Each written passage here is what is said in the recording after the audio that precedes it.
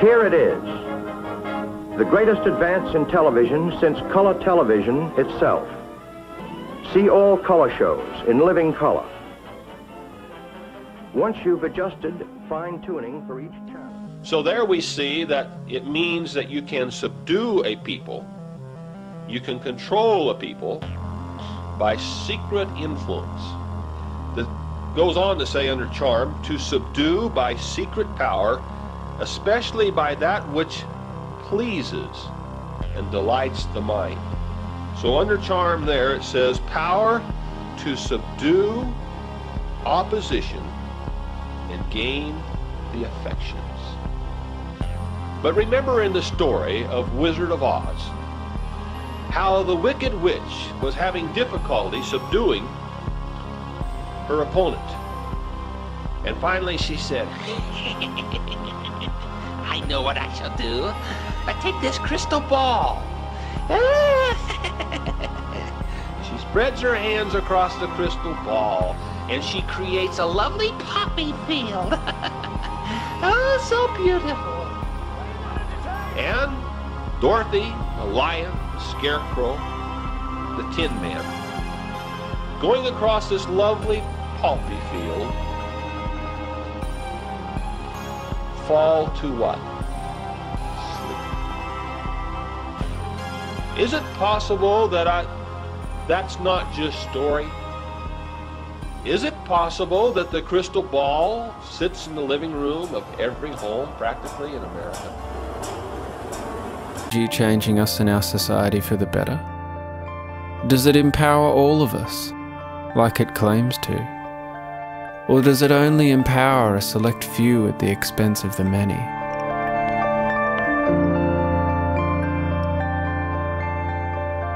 What's the price we pay to live in this pervasive electronic world?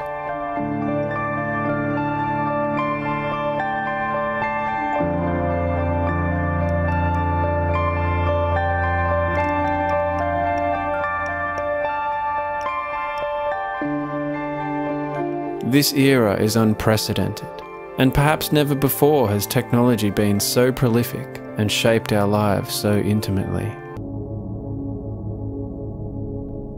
The me has been a target of corporate power for a long time. Advertising after the Second World War changed into instilling desires and manipulating the masses to want things and see the world in a certain way. From where the computer and the internet originated, this is in hyperdrive of the world of the screen culture, where not only the convergence of technologies has amplified the power and influence of corporate voice, the screen culture provides a centralized mechanism of social control, pretending to be freedom and democracy. We tend to think about the internet as this sort of medium where anybody can connect to anyone. It's this very democratic medium. It's a free-for-all, and it's so much better than that old society with the gatekeepers that were controlling the flows of information. Really, that's not how it's panning out. And what we're seeing is that a couple big companies are really, most of the information is flowing through a couple big companies that are acting as the new gatekeepers. These algorithms do the same thing that the human editors do. They just do it much less visibly and with much less accountability. And with a level of fine-tuning and individual customization never before possible. They have a lot of the same dynamics that are driving what they show people and what they hide from people as the old media did. How these things are architected have huge consequences that are political.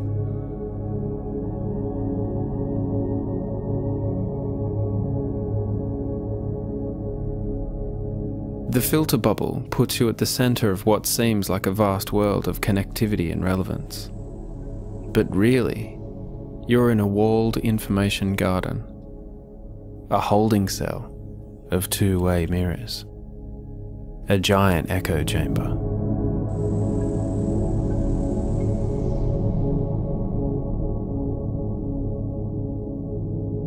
What happens to our communities, our relationships, the culture, if we're all walking around in mirror cocoons with this hyper-individualism, this lack of collective awareness? There's this thing called confirmation bias, which is basically our tendency to feel good about information that confirms what we already believe. And you can actually see this in the brain. People get a little dopamine hit when they're told that they're right, essentially. And so, if you were able to construct an algorithm that could show people whatever you wanted, and if the only purpose was actually to get people to click more and to view more pages, why would you ever show them something that makes them feel uncomfortable, makes them feel like they may not be right, makes them feel like there's more to the world than our own little narrow ideas.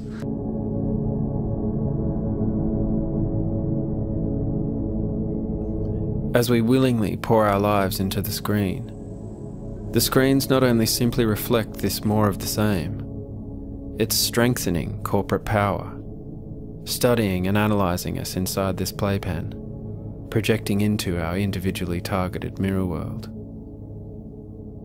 We become the product of the consumer culture in totality. There's a myth online that what we're doing is free. All that's happened is the place that revenue and value is extracted from us has been shifted.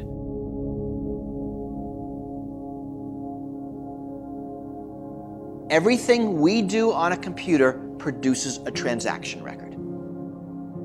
Right? Whether it's your laptop, whether it's your phone, whether it's an ATM machine, a toll booth, using your credit card, anything with a computer creates a transaction record. Right? Data is a byproduct of all of our information society socialization. Increasingly, companies, computers are mediating all of our social interactions. And all of this data is increasingly stored and increasingly searchable. And this is not only where social control centers from via a screen culture. It's where our value is ultimately extracted, turned into huge profits. And we think this is a good deal. We get so much for what we think is free.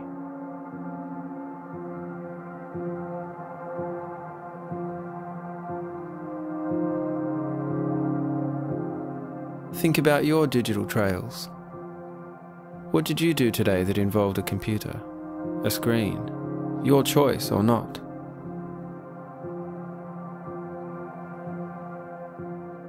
The screens are always watching, saving. Example. When you browse the web, if a page has that like button, Facebook collects information about where you visit.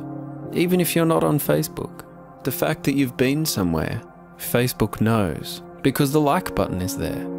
And even if you don't click, it's been loaded from Facebook's servers. They know. And this information's used to shape your experience. The same is true for Google. The millions upon millions of websites that run Google Ads, or use Google Analytics software, or make use of any Google code, YouTube video, search buttons or images. If anything touches Google, Google knows. Think about all of those websites across the internet that these companies track, analyze, dominate and influence. How are our lives shaped by this? And how do we even know what's happening behind the scenes? We've become so sparing in our understanding of these technologies, these corporate interests, and how they wrap around our lives. What happens when I click this button?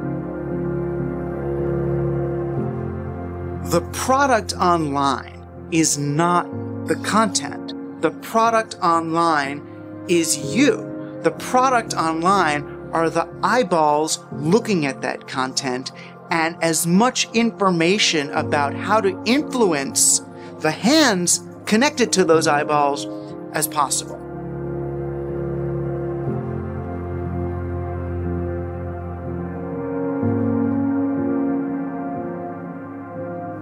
cruel social media remarks. Facebook comments have been pouring in after 4 people died while hiking. So you're dealing with an addicted generation. This is a big time bomb ticking. These kids who commit suicide, you go look at their Instagrams, you would have no clue. Mr. Zuckerberg, would you be comfortable sharing with us the name of the hotel you stayed in last night?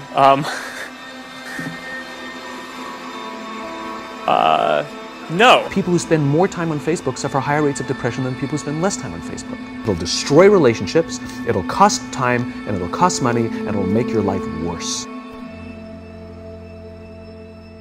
To be human means that you are persuadable in every single moment. It doesn't matter what language you speak, it doesn't matter how intelligent you are. It's not about what someone knows, it's about how your mind actually works. We now know that many of the major social media companies hire individuals called attention engineers who borrow principles from Las Vegas casino gambling, among other places, to try to make these products as addictive as possible. We are all vulnerable to social approval.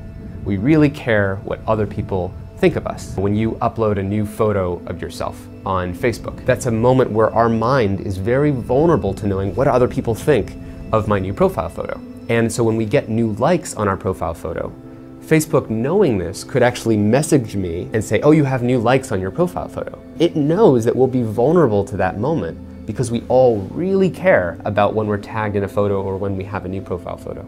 I mean, I think we can all feel it. And it's as if we've been infected. It's if they've drilled a hole in the back of our head and now they've injected the virus and now we walk around searching for feedback using social media. We know that engagement with social media and our cell phones releases a chemical called dopamine.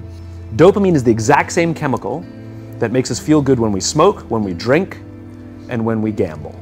In other words, it's highly, highly addictive. You have an entire generation that has access to an addictive, numbing chemical called dopamine through social media and cell phones as they're going through the high stress. They don't have the coping mechanisms to deal with stress. So when significant stress starts to show up in their lives, they're not turning to a person, they're turning to social media.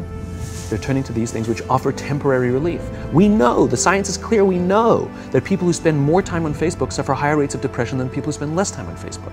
That's a problem. That's an addiction. If you're sitting in a meeting with people you're supposed to be listening to and speaking, and you put your phone on the table, you're just not that important to me, right? So you have an addicted generation that doesn't have the skill set to ask for help. Combined with the fact that they're so good at Facebook and Instagram, they're good at putting filters on everything. So they're good at showing you how smart and strong they are. These kids who commit suicide, you go look at their Instagrams, you would have no clue that they were depressed. People look like they have a much better life than they really do. People are posting pictures of when they're really happy. They're modifying those pictures to be better looking. People basically seem they're way better looking than they basically really are, and they're way happier seeming than they really are. So if you look at everyone on Instagram, you might think they're all these happy, beautiful people, and I'm not that good looking and I'm not happy, so I must suck. Some of the happiest seeming people, actually some of the saddest people in reality. Social media isn't real, but you don't ever see real life, the 99% of our lives, the behind the scenes, the unglamorous, unfiltered, day-to-day, bland normality. And you end up comparing your behind the scenes to other people's fake highlight reel and using others as a mirror or benchmark for how you should look, how successful you should be, or how you should live. You'll become your happier self when you stop putting pressure on yourself to be more like someone else. And they know that this causes depression. They're injecting things into your head that you didn't ask for. Our lives are becoming more transparent, just inevitably. It's just pulling us. It'll destroy relationships, it'll cost time, and it'll cost money, and it'll make your life worse. If you've messaged anybody this week, would you share with us the names of the people you've messaged? No.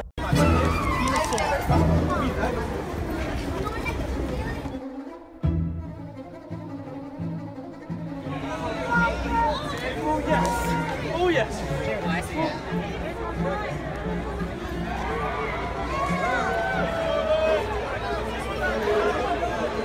Alex, got him.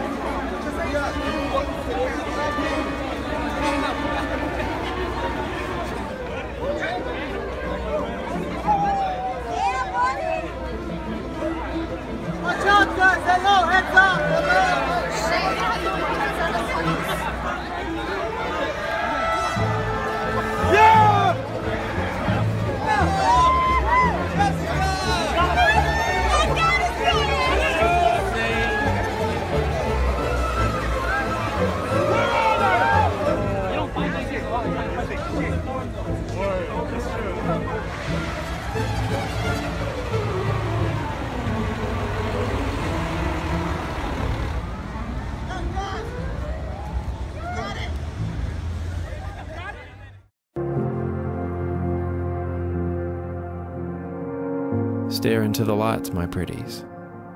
The society of the spectacle.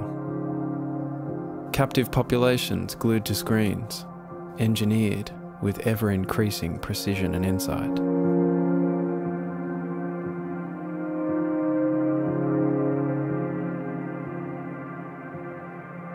The basic fundamental paradigm of advertising is called one-to-one marketing. That's what was made possible by the internet. I can know everything you do and I can reach you at any point. First, in the 90s, it was when you were in front of a computer. But now, because of the growth of the internet and especially mobile devices, I can reach you 24/7. I can reach you and your friends, and I can target you, and I can engage in invisible digital behavior modification.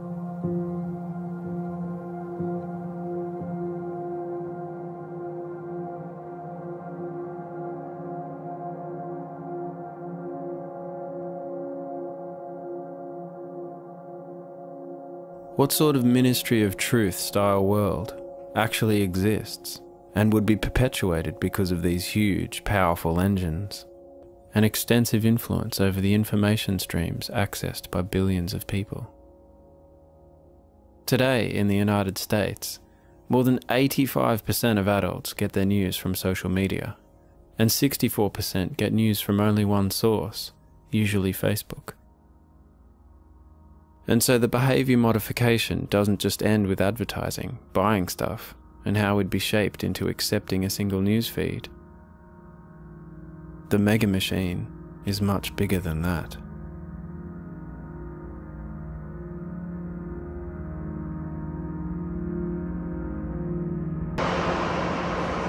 Corporate forces make huge profits, not only off the data about who we are and what we do, and by shaping us to be subservient consumers, and the cycle goes round and round.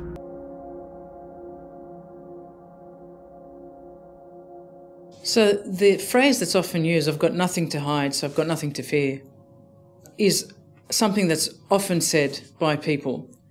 To that I always say, you've got nothing to fear, nothing to hide until somebody identifies that you have otherwise. Business leaders. Excuse me. What's up? What are we doing here? Oh, I'm taking a video. I'd appreciate it if you'd go somewhere else with that, okay? Oh, it's fine. It's just a video. It's offensive to me. Excuse me, I'm trying to have a private conversation. Could you respect that? There's a great deal of information about humans that you don't want to have widely available, that you want to provide particular protections for. It's just a video, man. I hear you. Okay. I'm having a private conversation. Would you please move? We hear this nonsense about the only people who are concerned about privacy are people with something to hide. Well, yes. How about your password? How about your PIN? How about various aspects of your physical person? How about various aspects of your health? Various aspects of your finances, the fact that you've got a really, really valuable painting in a house that's really easy to break into and that doesn't have a security system. How about the way your kids go to and from school? What your daughter drinks and which drink to spike. There's any number of things that people have to hide. Do you not understand what I'm saying? It's a private conversation. All right, calm down. Leave. Calm down. Leave. It's just a video. Jesus. I should just stay outside their home and start capturing their every move as they interact in their front lawn, their back lawn, anywhere I can see from the front of their yard. And then what I should do is get in my car, put a GPS device on theirs covertly, and follow them down the street. And then I should get out at work and say, "Hi, it's me again. I'm wearing the camera, I'm recording you." And then I should follow them home and then see how they feel the next day when I do the same thing. And the day after that, and the day after that, and I think they'll get really sick of me really quick.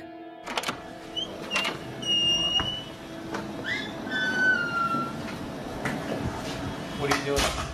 I'm just taking a video. Why are you taking a video without asking us? What? Shouldn't you ask us first before you take a video? Oh, you seem confused. Yeah, you're not. We have this room and you just like barge in. Oh. Can you leave? Dude, what's your problem? Can you just leave? Huh? Can you ask us why you're taking a video? Just taking a video. Okay, well, I don't want to be taken a video of. Why are you so worried about it? I'm not worried, you're just being annoying. Look at it this way. You ever go to the grocery store? You know, there's like surveillance cameras everywhere. Yeah? It's not a big deal. Okay, well... It's just a video. I mean, No, you're just being annoying.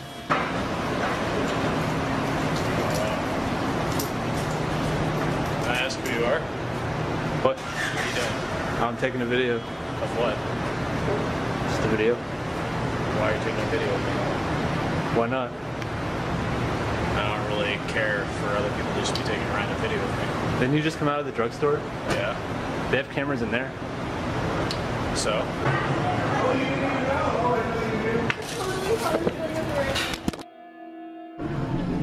are you doing?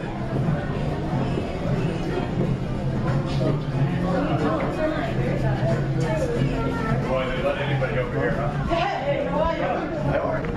Good? You too. You have a problem? What are you doing? We got a photographer. I don't know who this guy is. What are you doing? Hey, son. Hey, hello? What are you doing? What are you doing? What are you doing? You don't know. He's been following us and taking like, what are you doing? Why don't you answer him? Hello? Hello? Chief. Hey, Chief. What are you doing? Do you talk? Do you talk? Hello? We're going to meet somebody. Holy crap. How you doing? I'm good. This is freaking me out. Yeah, I know. Should be really freaking you guys out. And this is what the Mega Machine does. It follows us everywhere, tracking, recording, analysing, scrutinising. Unanswerable. So why aren't we pissed off about this in the same way? Is it because the surveillance is diffuse, coming at us at all directions? It's not a guy with a camera right in front of our eyes. Why are you taking a picture for? It's something that's been normalised in slow incremental stages. A kind of creeping normalcy, hidden in plain sight. Most people who go about their everyday life are oblivious to CCTV cameras.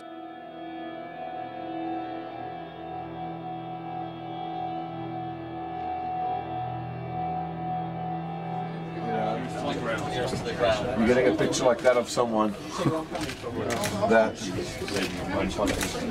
you can't, the person's not going to be able to question what's going on. Even mobile CCTV now on police cars.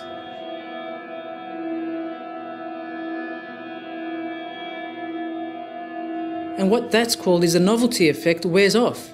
So if something is new, I look up and I think, oh, it's new, it's invaded my space. Just like when telegraphs were introduced and people saw terrestrial lines that carried voice calls. Wow, what are these things, you know? We see windmills today and we think, oh, wow, a windmill. Or we see other infrastructure and we think, oh, aren't those base stations at the top of the building looking ugly? So we do notice these things initially, but we become oblivious to them over time. I don't notice base stations anymore, and I used to work very closely with where base stations went. For mobile phones. For mobile phones. The novelty effect wears off, and with that wearing off, we become immune and we forget to question what is going on.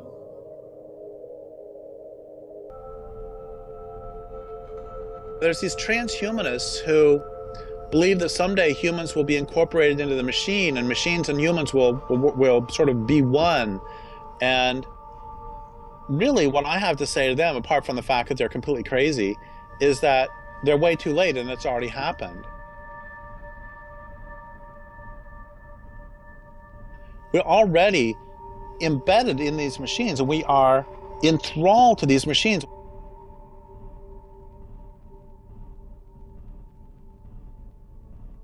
Think about it. Do you touch plastic or human flesh more often? You know, or think about it. How many machines do you have daily relationships with? And on the other hand, how many wild animals do you have daily relationships with? And if you have daily relationships with your machines, you can come to believe that those machines are more important than the real world.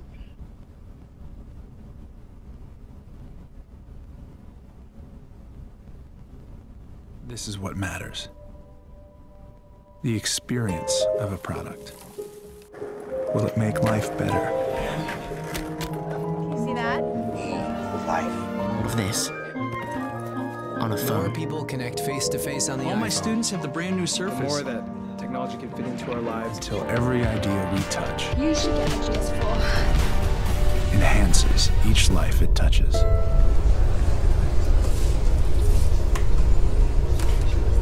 If you only hear things that come from humans or their creations, you can come to believe that humans and their creations are the only ones who exist. And this leads to the same thing that happens to other people who are living in echo chambers, which is if you're in an echo chamber, if you're under sensory deprivation conditions, you start to hallucinate. Most of our ideologies are hallucinations.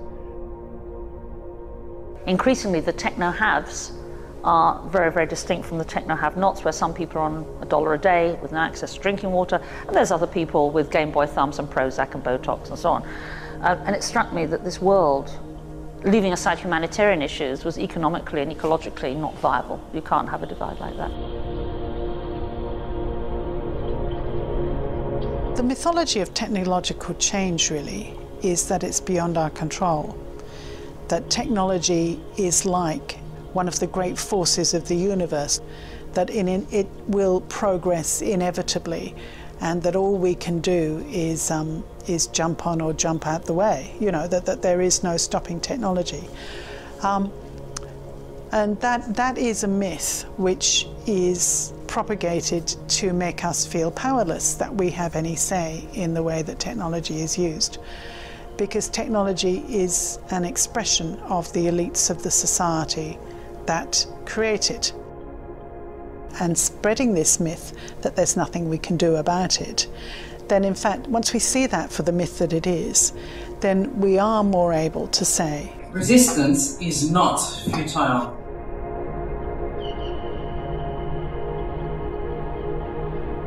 This culture will consume the world in order to power these machines. And, you know, it doesn't require some fiendishly clever conspiracy on the part of machines to do this. What it requires is, I love this line, unquestioned assumptions or unquestioned beliefs are the real authorities of any culture.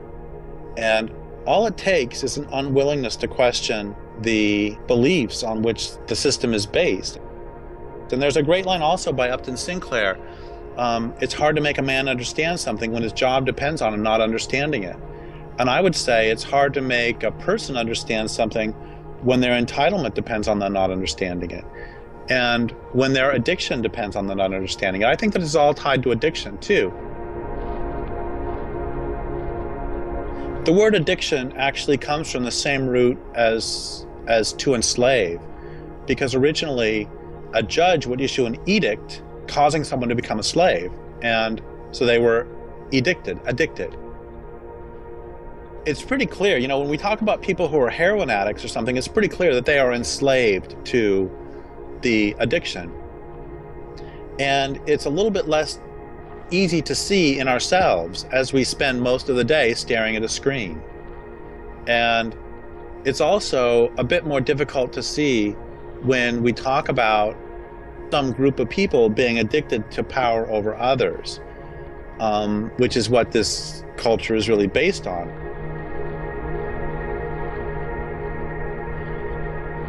there is no way that technology is neutral. You know, technology reflects the elites, the passions, the capacities of the people that create and then continue to use it. Once you start looking at the technology plus the culture, those things together mean that the technology is constructed in a certain way, and it's understood in a certain way, and it's used in a certain way. And once you start putting all those things together, then it has a purpose for the people that are talking about it, which is far from neutral. Technology is always harnessed to a particular end. Now, sometimes that can be positive or negative, but it's not as simplistic as saying, oh, it's up to people how they use it, because people can only use it within the constraints of how it's designed, the knowledge that they have, and the society that they've been socialized in. And those three things together mean that technology has an actual cultural value which is far from neutral.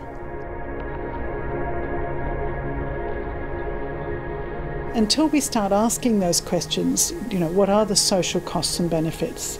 And who is excluded? And what is the environmental cost of all this? I mean, there are, in terms of the huge amount of toxic landfill from discarded mobiles, for example.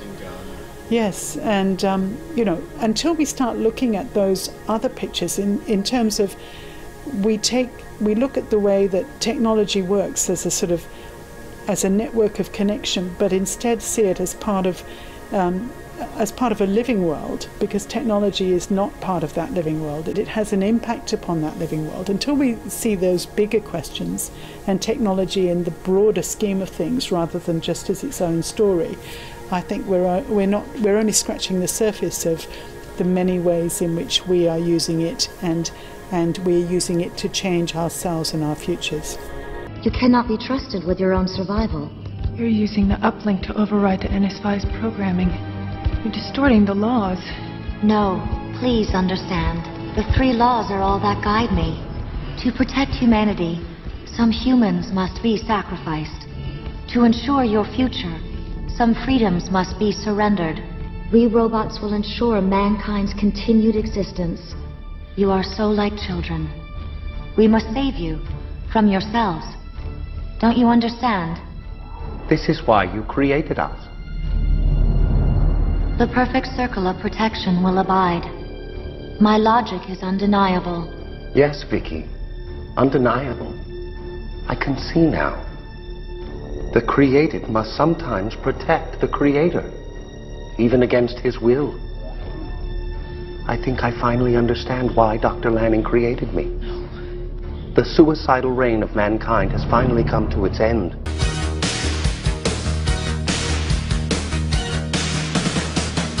I've got a secret I've been hiding under my skin.